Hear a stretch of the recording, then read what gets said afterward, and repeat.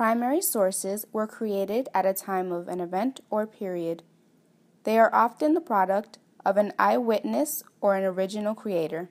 They might be original reports of an event, artifacts from an event or time period, or creative works.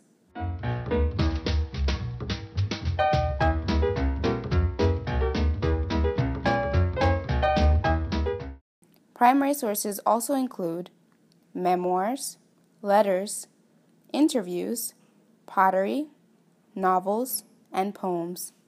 Secondary sources interpret, analyze, or contextualize primary sources.